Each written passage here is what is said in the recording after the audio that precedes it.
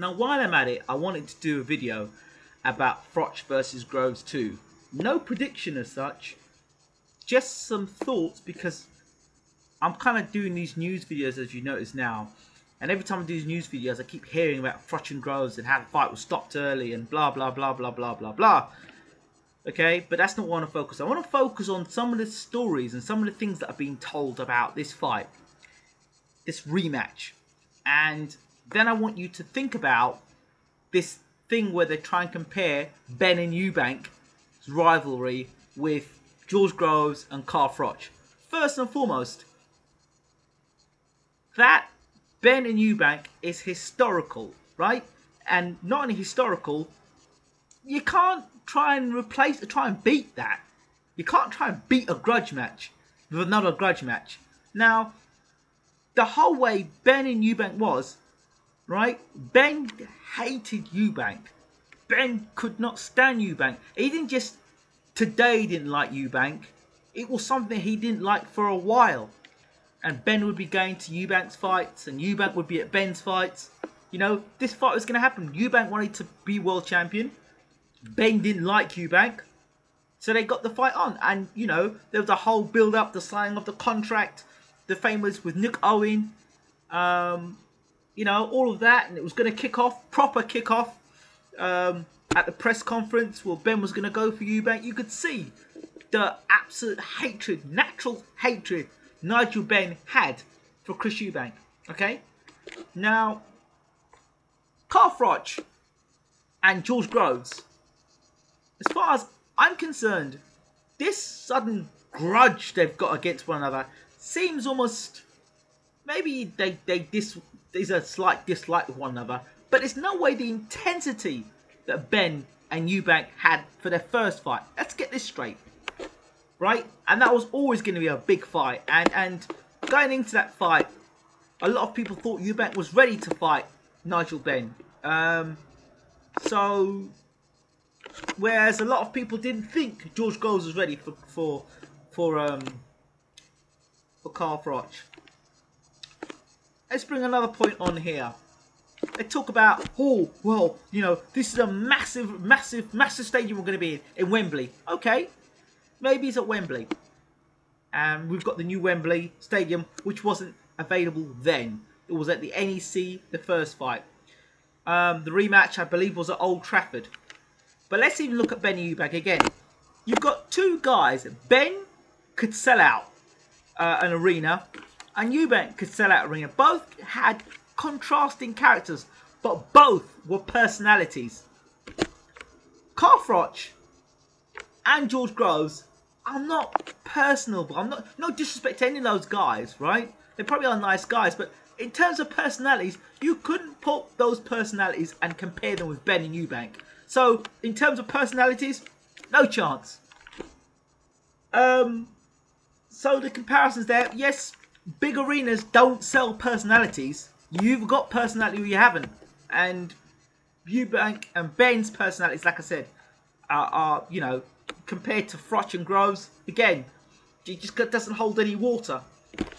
And another thing, Benn Eubank 2, Froch Groves 2. Benn and Eubank were both world champions. I believe Benn was the WBC champion and Eubank was the WBO champion. So when you put that together, so it was two world champions coming out to fight. Eubank was still unbeaten at the time, and Benn had recently won the WBC championship, from what I understand. It was a massive fight. So the second fight was even better than the first one.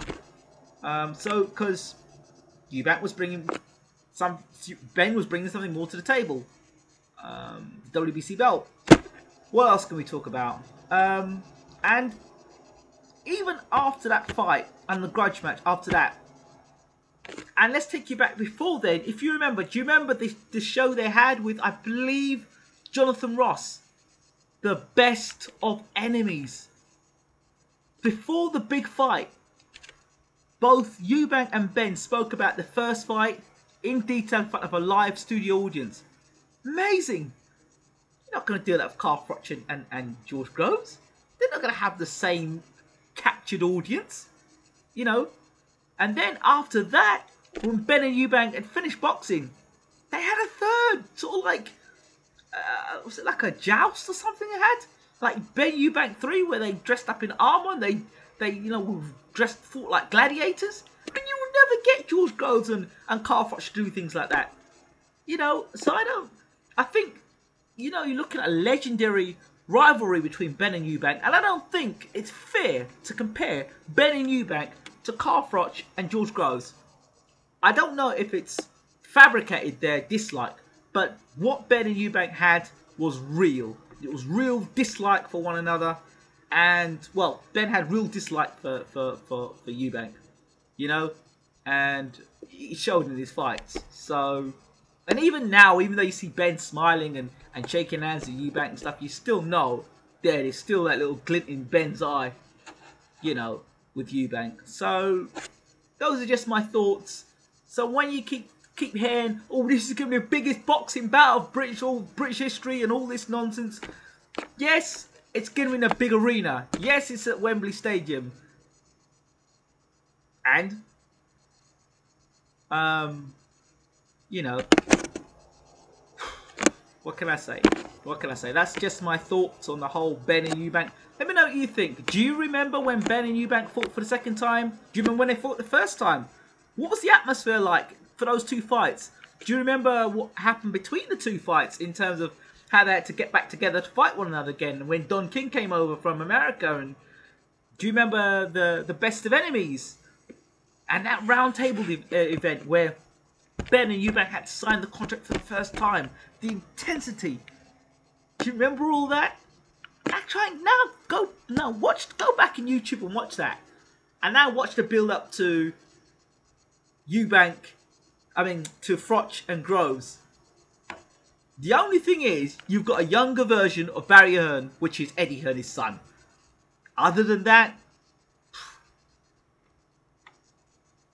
really, honestly, it'll be a good fight.